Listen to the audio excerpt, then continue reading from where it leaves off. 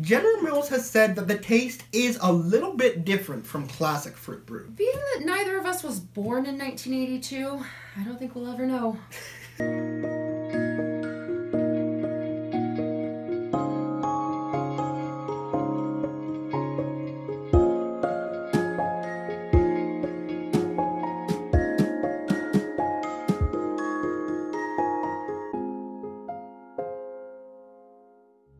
Hi, I'm Brienne. And I'm Maxwell. Welcome to Seriously Cereal. Episode 288.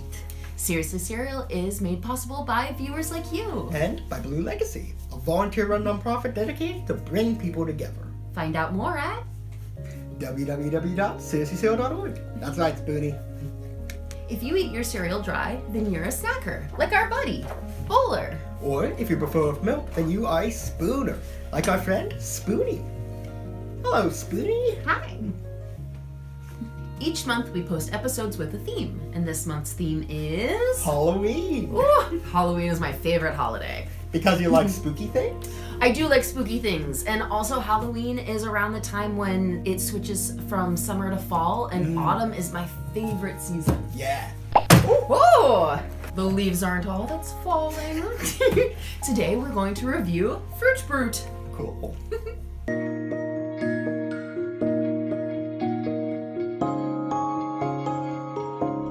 Wait, I thought Frute Brute was discontinued. Maxwell, how old is this box? Well, Frute Brute was first released in 1971, along with Count Chocula, Frankenberry, Boo Berry, and Yummy Mummy. It was then discontinued in 1982. As your mom, I can't let you eat cereal from 1982. No worries, no worries. This is a limited edition box of Frute Brute released this month. They brought it back. Oh, thank goodness. Okay, Spoonie. I love to read and write, and you know what game is great for both? A word search. We made a special autumn word search for all my Seriously Cereal fans, with tons of hidden Halloween words to find, and even a few Seriously Cereal friends, too. You can download the word search from the link in the video description, then print it out. And if you're a dedicated watcher of the show, there's a bonus word hidden as well, the name of Bowler's favorite candy. If you didn't catch it, Bowler mentions it in our review of Cinefuego. When you print the word search, you'll notice there are 2 pages. The first page is the Seriously Cereal Autumn Word Search, and the second page is a blank word search for you to make yourself. Choose 8 words and write them on the blank lines at the bottom of the page. Then write those words, one at a time, into the word search grid. Next, decide on a bonus word, but don't write it down. Instead, write a hint to that word on the blank line that says bonus word hint. Write the bonus word, 1 letter at a time, into the word search grid, and then fill all remaining squares on the grid with random letters. Congratulations! You made your own word search. Frute Brute costs $4.99, and there are 11 servings per box, so that's about 45 cents per serving. A serving of Frute Brute is 1 1/3 cups. It has 160 calories, 35 carbohydrates, and 11 grams of added sugar. General Mills has said that the taste is a little bit different from classic Frute Brute. Well, being that neither of us was born in 1982, I don't think we'll ever know. Fair enough.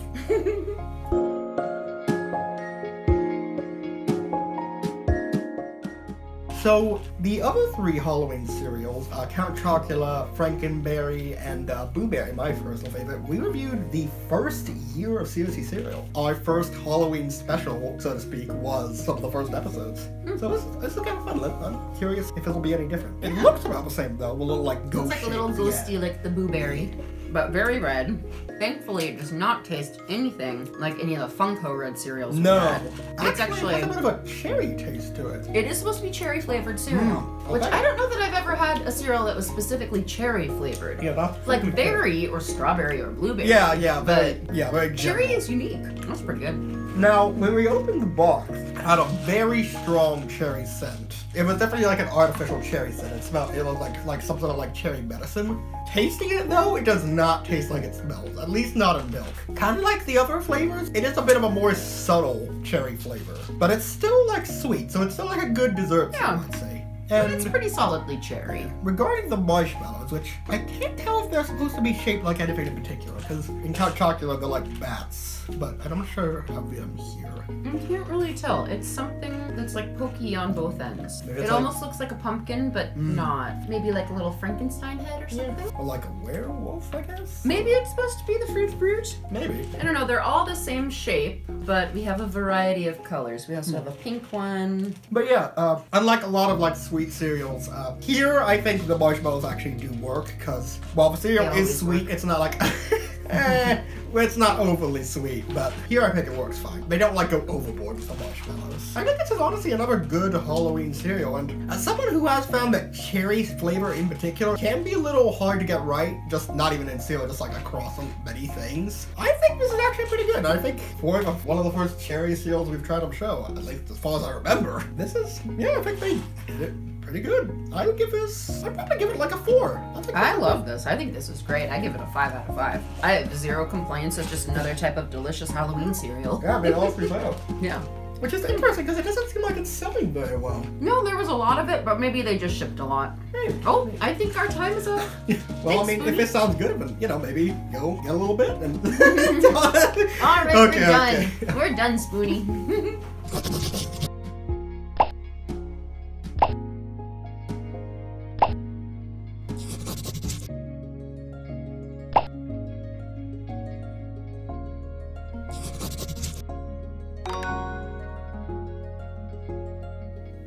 Thanks for watching, everyone. We're not big enough to be paid by YouTube, but you can still support the show over at www.seriouslycereal.org. Because this show is safe for kids, YouTube turns off comments.